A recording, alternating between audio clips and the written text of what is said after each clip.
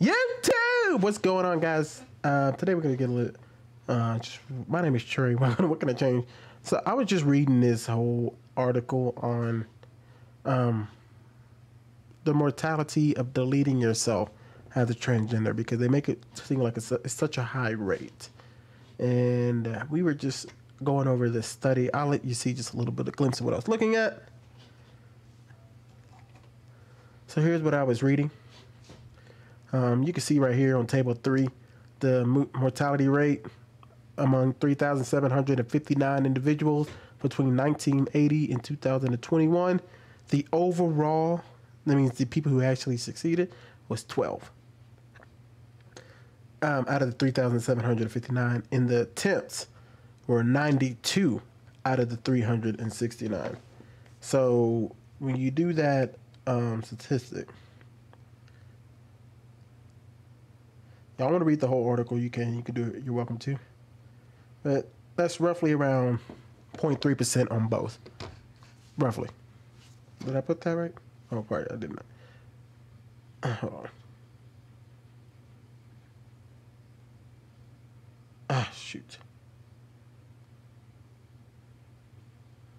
Yeah, I'm giving y'all a second to take a look at it. 2%. So among the attempts amongst these people is 2%, and the actual successful deletion is at 0.3%. So let's go back to this. The largest study of transgender deleting ever.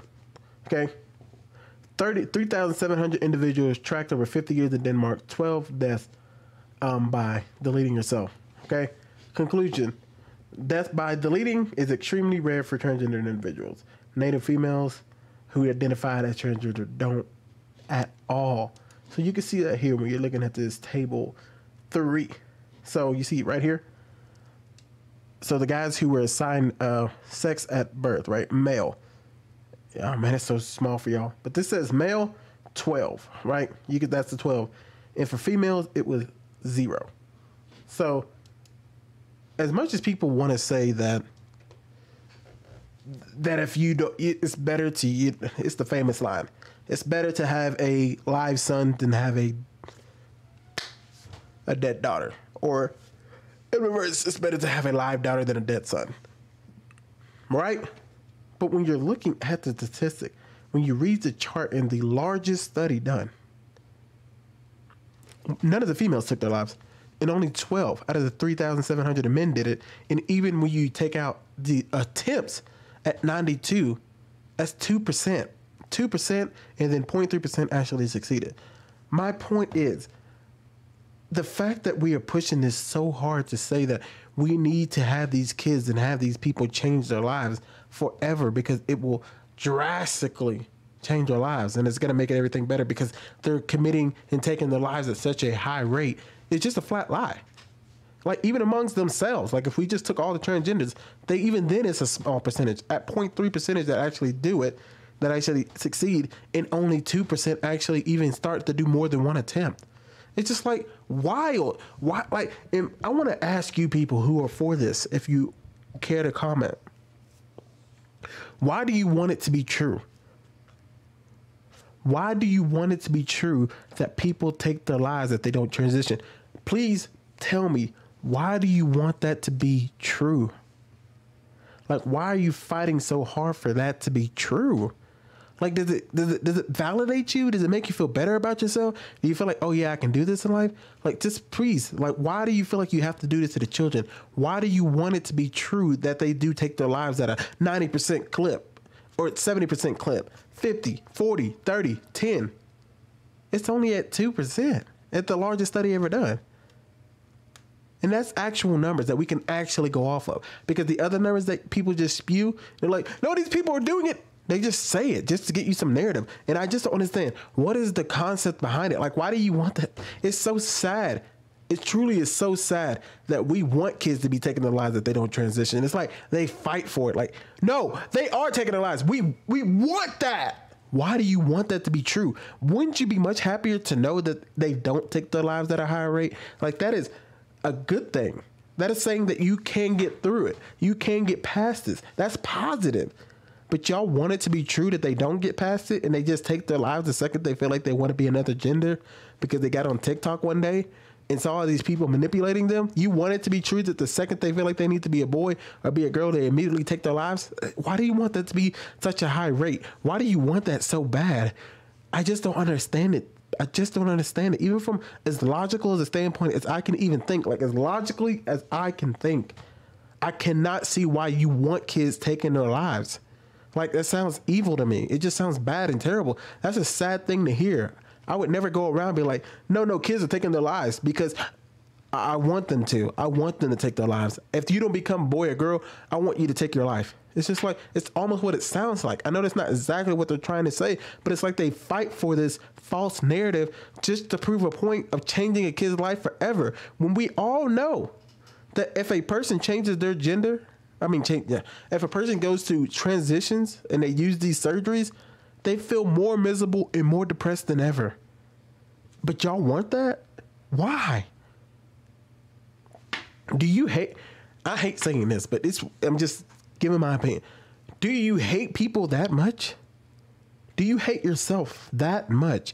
Where if you feel like if somebody does not pay money to change their life forever, that will have them paying money for the rest of their life, and have them more depressed than ever and sadder than ever and make them want to take their lives more than ever.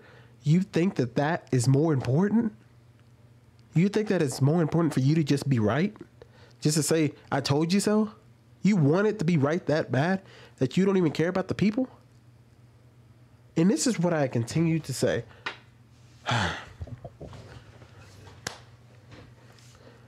The LGBT, okay?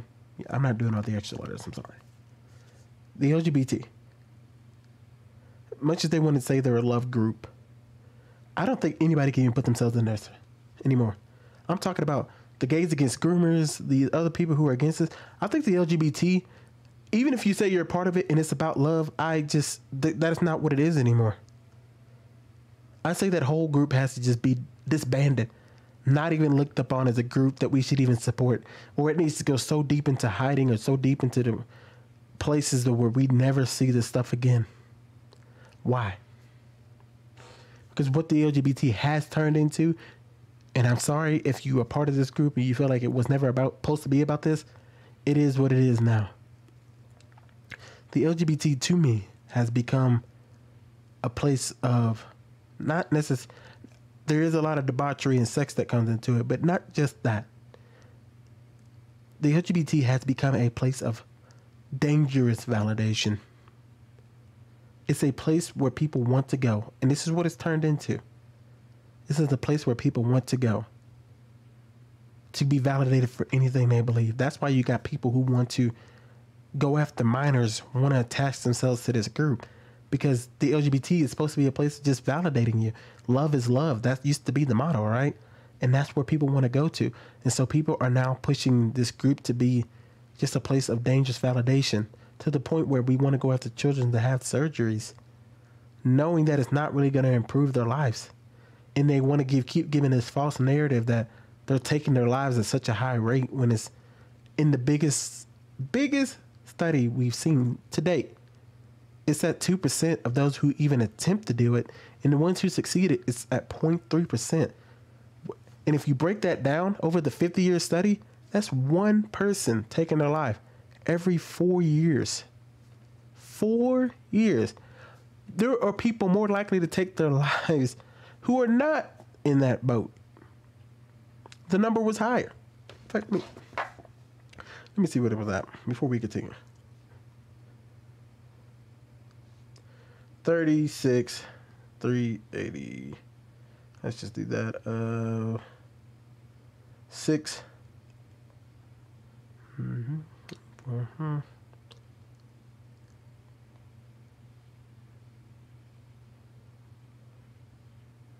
I don't want to misspeak.